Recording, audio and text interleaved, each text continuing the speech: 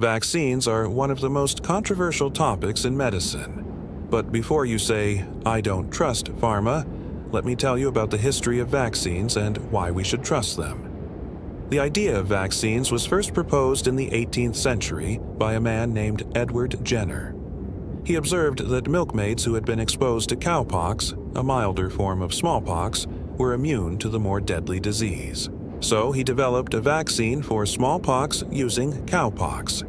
Fast forward to the 20th century, one of the most widely used vaccines, the MMR vaccine for measles, mumps, and rubella, was found to be 97% effective.